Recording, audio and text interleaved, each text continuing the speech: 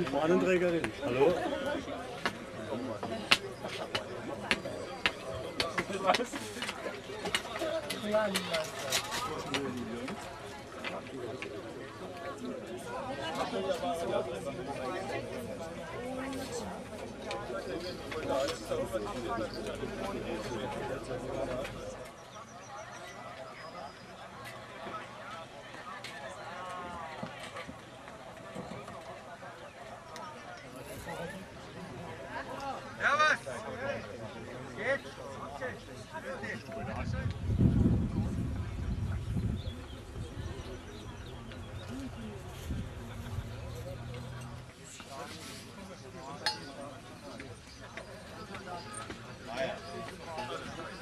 Grüß dich!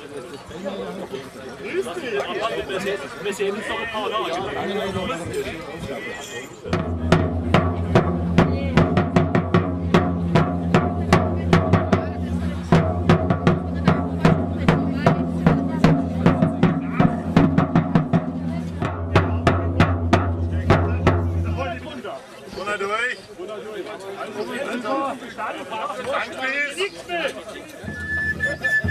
Anspieß mit Platzbalger, Gut, Schwert, Folge, Ausrichtung, voller Soll.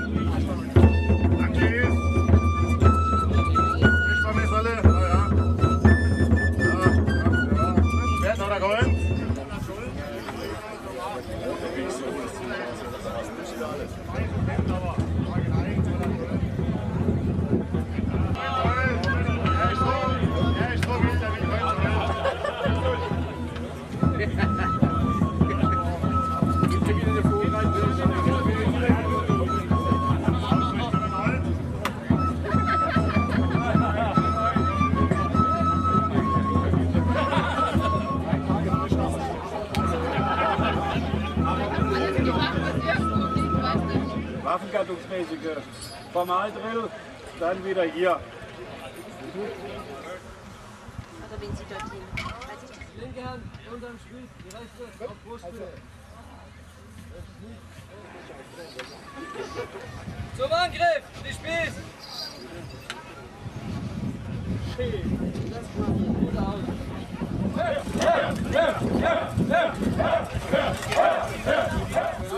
So viel Spaß haben Sie mir gesagt. Ja, wir haben ja keinen Speck gemacht.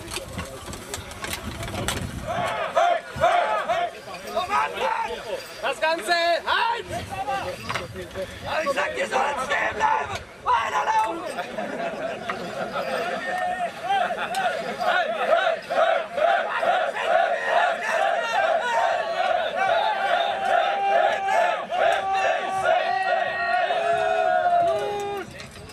Im Rechtswind, Marsch! Im Rechtswind, Marsch! Rechte Stahlak! Und Linkswind!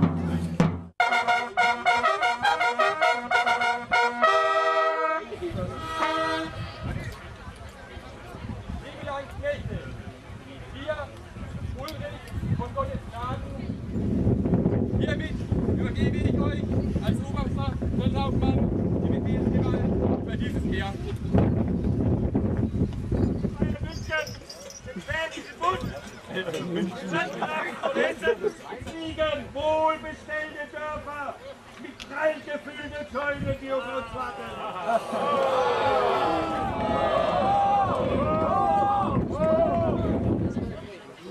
Gerhard Obhoff.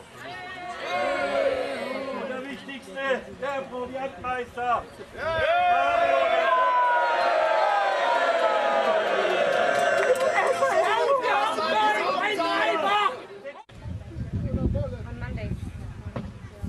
Als erstes die Fahne des Hauses Württemberg. Übergebe ich unserem Klaus.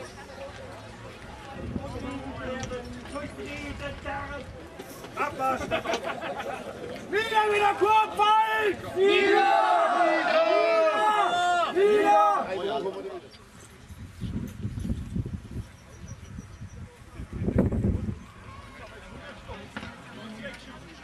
Langsam lichtet sich.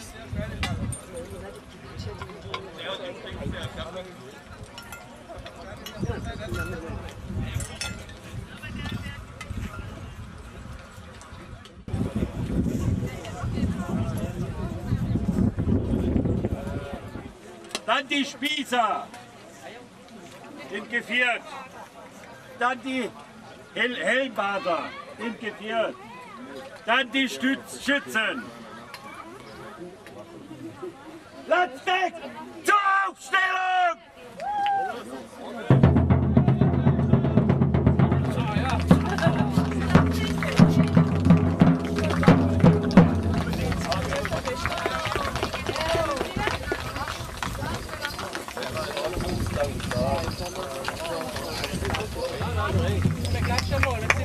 Wir holen jetzt aber bestimmt nach.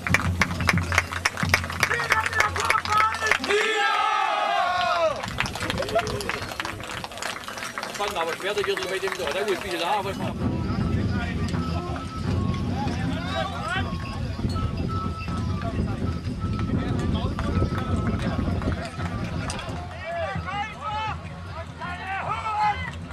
Jetzt halten wir nicht, aber morgen wird es so, dann feiern wir. Dann gehen Sie zum alten Kaffee ein und feiern aber noch werden.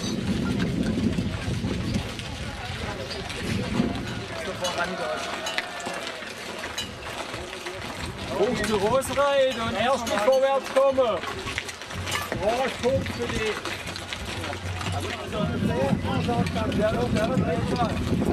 Die Hälfte haben wir.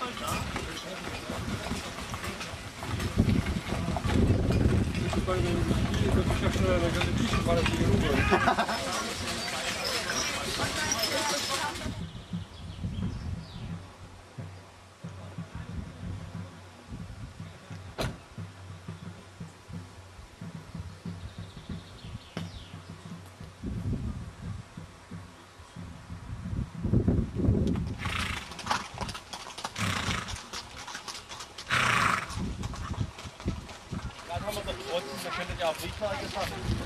Aber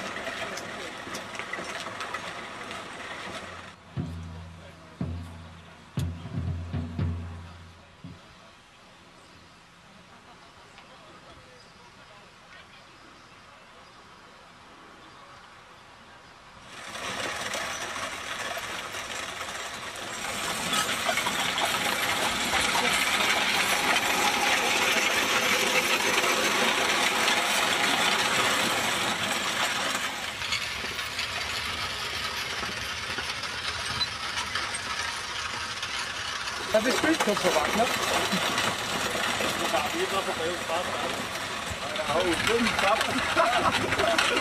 Hey, Breiwasser, so viel wie da drin gegeben.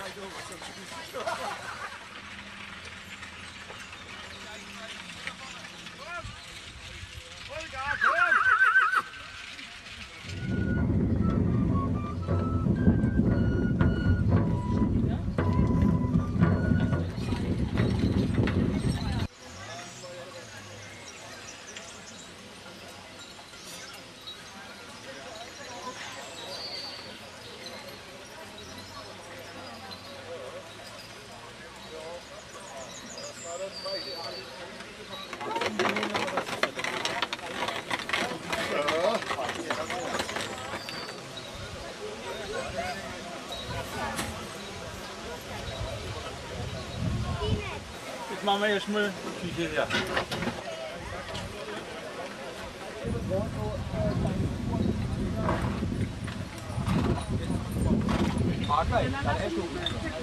Ja, ich habe mal das zweite gegeben und was nachstellen.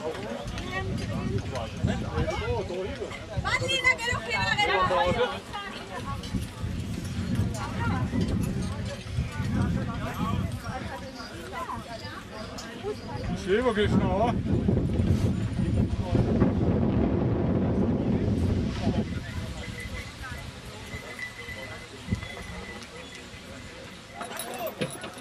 Ja, leg's noch.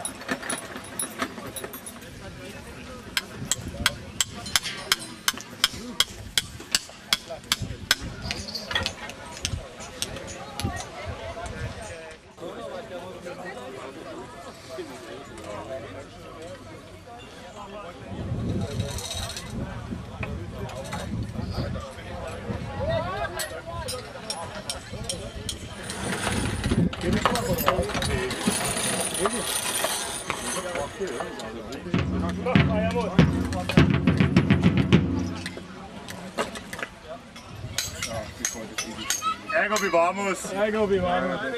Ärger wie warmus.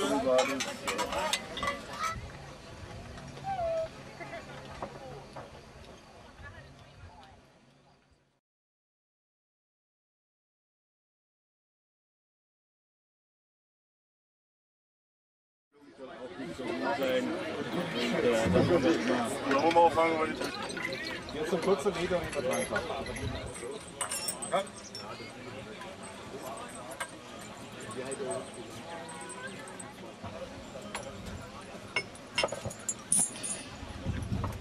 Nein.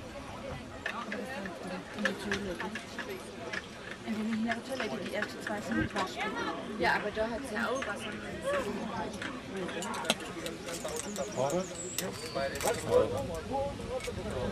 Und nachher ist da kein Wasser drin. Soll ich gut machen?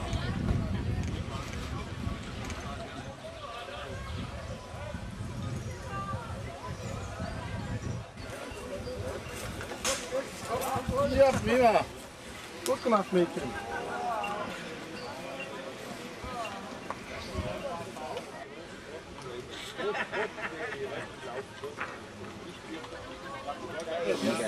Das ist einfach mal Disziplin, Brotwein. Also, ich habe noch so Beinpanzer gehabt, ja. Ja. How are you this morning? Okay.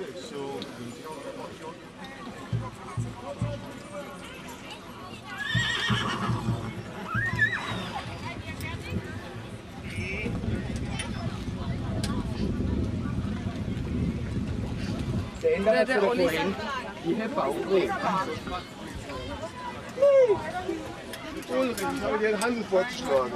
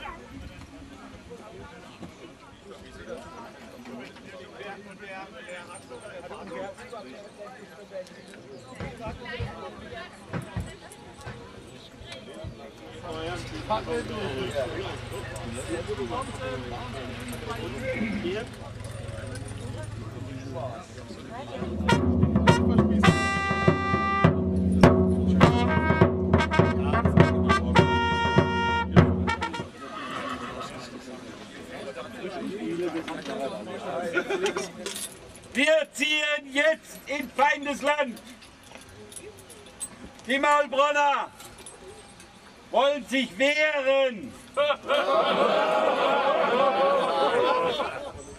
Ulrich hätte gern zur Abendsonne im Kloster das Mahl gerichtet. Werden wir das hinkriegen? Ja!